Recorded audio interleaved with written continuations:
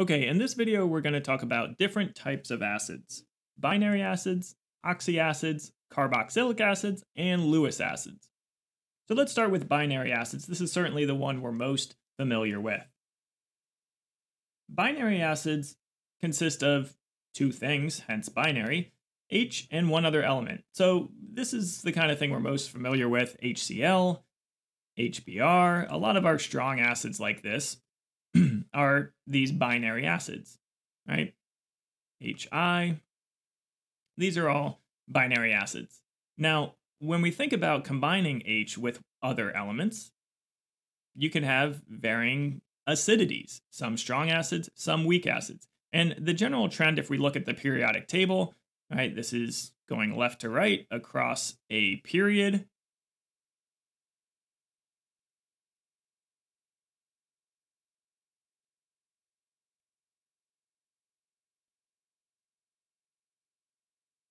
Acid behavior gets stronger going left to right, and it also gets stronger going top to bottom down a group.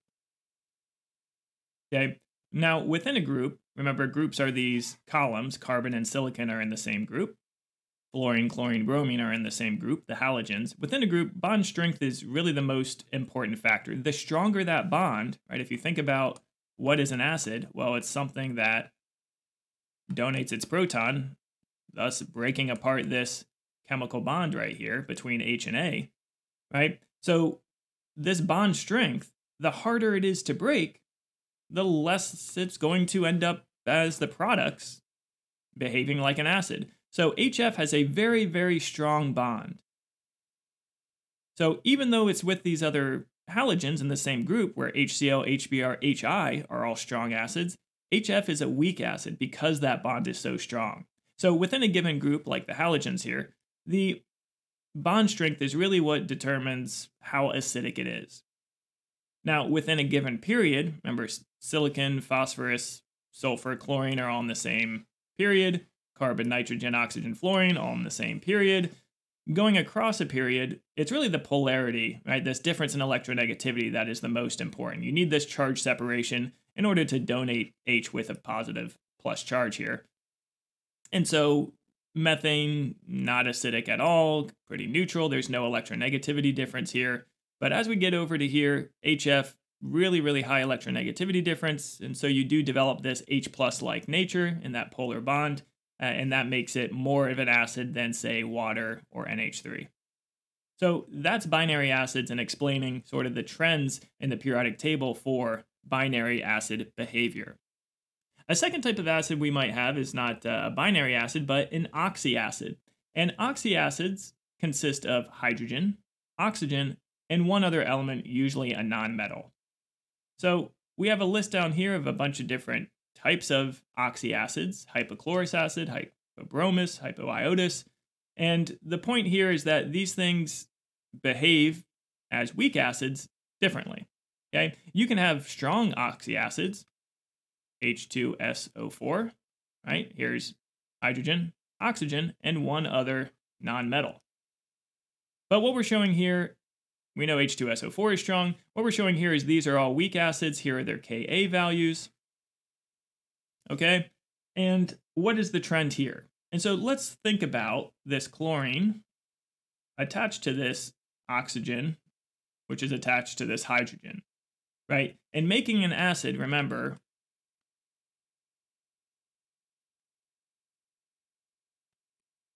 in order to favor this over here, you might want a structure in the original acid compound that favors creating a sort of H plus environment. So what's important here is that as the electronegativity of this nonmetal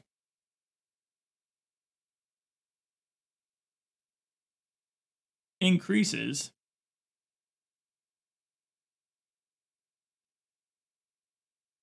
it gets more acid-like. It gets to be a stronger acid. Okay?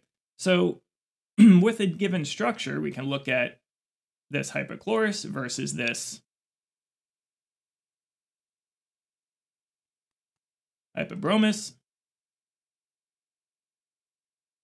And because chlorine is more electronegative than bromine, The negative effect here is that there's sort of a withdrawal of electrons towards this chlorine. Now, there's a withdrawal of electrons towards this bromine as well, but it's not as large as the withdrawal of electrons from this bond here. Okay, so what you're doing is this bromine or this chlorine, which is pretty electronegative, is able to kind of withdraw electrons away from this OH bond.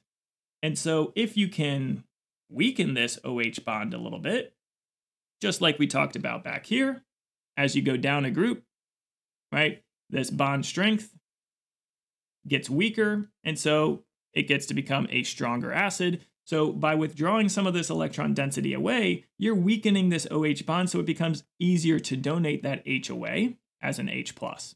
And so hypochlorous, which has chlorine, which chlorine is much more electronegative, it's withdrawing the electrons away more. The OH bond is then weaker, so it becomes a stronger acid when compared to bromine or iodine. And you see that reflected in the Kas. Now, it's still a pretty weak acid, 10 to the negative 8, but that's still stronger than bromine, 10 to the negative 9, or iodine, 10 to the negative 11, or even water, which has this same type of structure.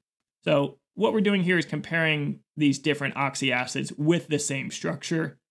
This might not apply when you get to other oxyacids with different structures. So that's an oxyacid. Again, exactly as it sounds, it's going to have H with an oxygen, oxy, as well as some other element. So we have binary acids, we have oxyacids. The third type we're going to talk about here is carboxylic acids.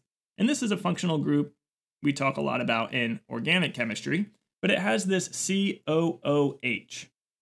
Okay, and we use an R here to designate something else. So the R here could be a CH3 group, right? So you could have CH3, right, bonded to a carbon, which has a double bond to an oxygen, and then a single bond to this OH group. Okay, so here is a carboxylic acid, right? The R group could be just a hydrogen. This is another carboxylic acid. The point is, in both cases, you have this COOH, COOH type group, right? That's what we're looking for. Now, why are these acids? Well, they're acids because you have this OH group here, and what happens is the other oxygen here is electronegative. So kind of like we just talked about back here, when you have something else as part of the chain that can withdraw electrons away, that increases the acidic-like behavior of this hydrogen. It becomes more like an H+ and leaves more easily. So these oxygens up here, circled in green, draws electron density from that OH bond.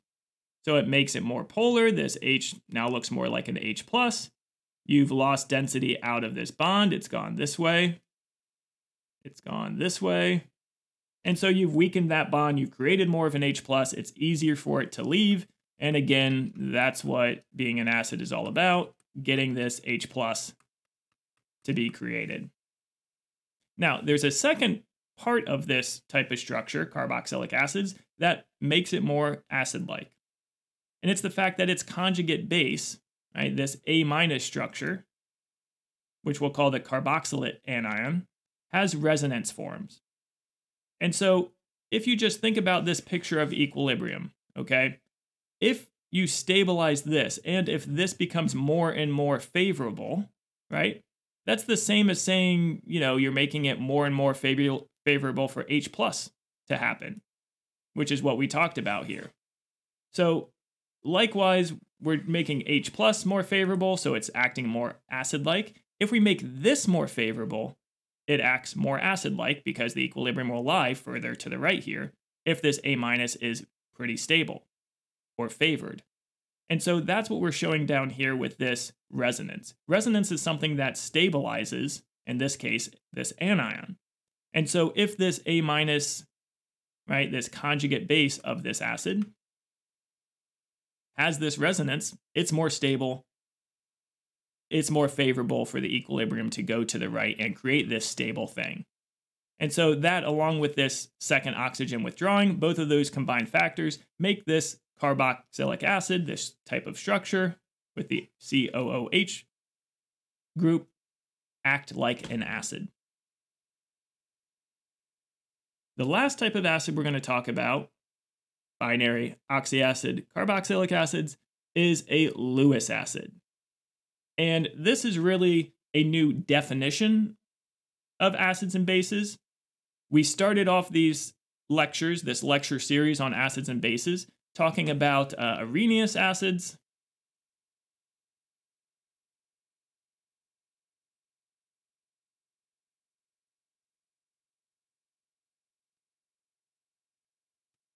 And Bronsted-Lowry.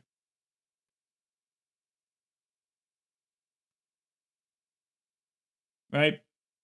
And now we'll have Lewis. Okay, and the Lewis definition is a bit, well, is very different. Remember, for Arrhenius, we defined these as, an acid as a substance that increases the amount of H+. So an Arrhenius acid here is something that creates H+. Bronsted-Lowry, we said, is a proton donor.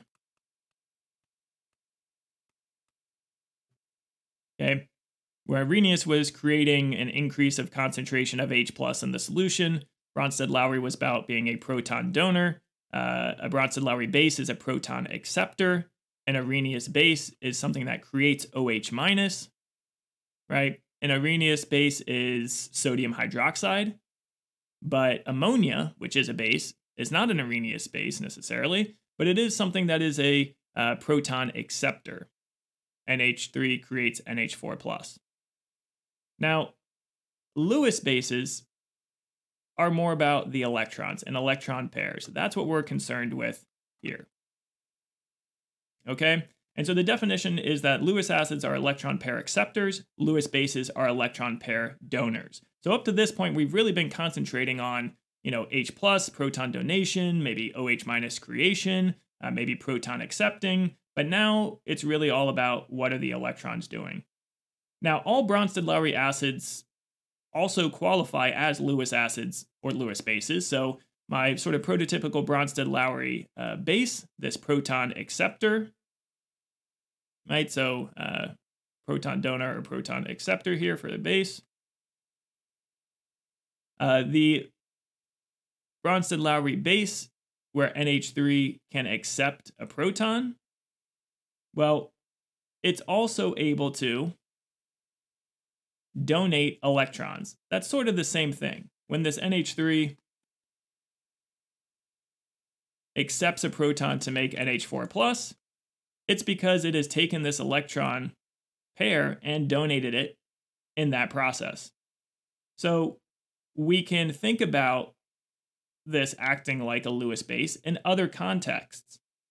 And what this Lewis base will do, shown here as NH3, is donate this electron to BF3. And it'll actually create a bond out of that. So this is still an acid-base scenario. Why? Because this BF3 we're going to define here as a electron pair acceptor. It's a Lewis acid. Okay, and you can create these bonds, and now you have these positive and negative charges here. But this does behave like an acid. And this really opens up a whole new suite of chemistry, of acid chemistry, when we consider these Lewis acids as electron pair acceptors. Notice I can't say BF3 is a Bronsted-Lowry acid because BF3 doesn't have any H pluses or protons to freely donate. So it can't be a Bronsted-Lowry. Similarly, it can't create H plus in solution. It doesn't have any H's to do that. So it's not going to be a Bronsted-Lowry or an Arrhenius type acid. The only definition of BF3 as an acid is a Lewis acid. Okay, so BF3 here is something that meets the Lewis definition of an acid, but does not meet the Bronsted-Lowry definition of an acid. So we'll end our lecture series on acids and bases sort of where we started with defining what is an acid and what is a base with Arrhenius and Bronsted-Lowry, but now we have Lewis as well. So in this lecture, we talked about binary acids, oxyacids, carboxylic acids, and now Lewis acids. And this really completes our lecture series on acids and bases. So that'll do it for this video. See you next time.